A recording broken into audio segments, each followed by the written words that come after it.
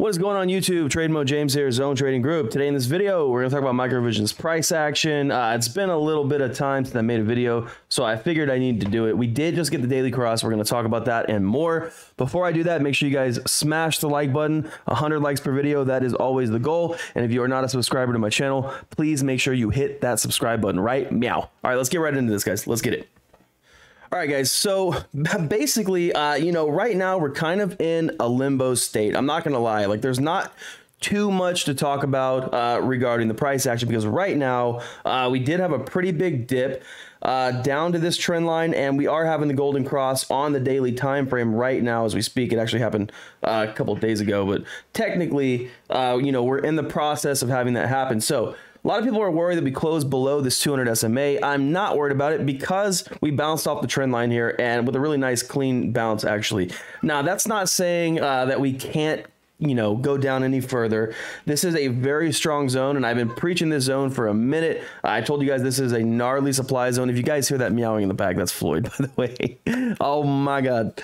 Anyways, so this supply zone was gonna give us some trouble. I've been telling you guys that for a long time. Same as that $4 to $420 zone that we had to break through down here. All right, and like I said, it's a known supply zone, all right? You look to the left, this is how I found this, all right? It's a very strong supply zone, kind of a fresh one too.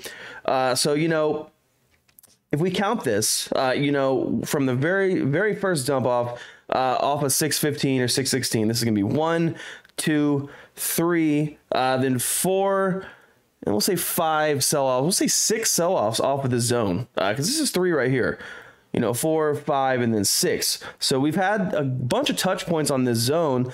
Usually they dry up after 3 or 4 hits, sometimes even once or twice. But this is a strong one. This is a strong one. So it's going to take a little bit of oomph to get us above this zone, but I'm telling you, when we do, we're going to run. The next real zone up is like around 725 or something like that. But right now, we're really just waiting for this golden cross to happen. Like I said, if we pull a fib here from the top of this move down to the trend line, a golden zone retracement. We always want to find this out, by the way, so you have an idea where price could go if it breaks back above that 23.6 line. That's going to be around 517 to 535, that golden zone right there. And that's off the daily time frame and off the current move if we use this trend line touch as the bottom. So it does look pretty clean, as far as price action goes. We did come down a little bit farther than I wanted to, but I did tell you guys also that we might, and it was probably going to happen, that we did come down and at least come close to testing that golden cross before we jump from it. If we go back to the 4-hour time frame and we analyze what happened here on this golden cross, we did come back down for a test here too when it happened right here on July 5th. All right, so we came up real high. We made 2 higher highs. So we have the first higher high.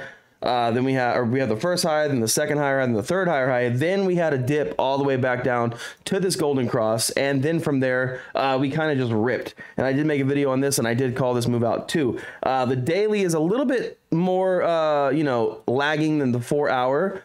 This is these SMAs are lagging indicators, so you have to keep that in mind and know that it's not just because we get a golden cross 1 week doesn't mean that it's right then going to happen. Typically it does, but that doesn't guarantee it, right? And we could easily just break this trend line and start making lower highs and lower lows and come back down test 250. That could happen. Do I think it's going to happen? No, I don't. I think at a worst case scenario, we're probably looking at somewhere around $4 before we get a really big jump in demand, somewhere around here if this happens. Now if we come back up for the retest and reject off this trend line on the retest here, we could come down. I'm not gonna lie, you guys, it could happen. But there's a lot going on with the stock, all right? A lot of good articles coming out. Everything is just coming together, and I don't really see that happening, but it could. And I always want to tell you, I always want to be transparent with the price action because it could happen. It could happen. Do I want it to? No. If it does, will I buy more? Yes. That's essentially where I'm at with this stock. I'm just holding this. I'm balls deep in crypto right now, guys. I'm really studying and I really think Pulse Chain is going to change the game. If you don't know what Pulse Chain is, make sure you go check it out, all right? This is a Mvis video, so I'm going to stick to that, but just know I'm super excited about that, okay? But anyways, like I said, guys, we need to get back above this golden zone, first of all. And like I said, that zone goes from 520-ish to like 535.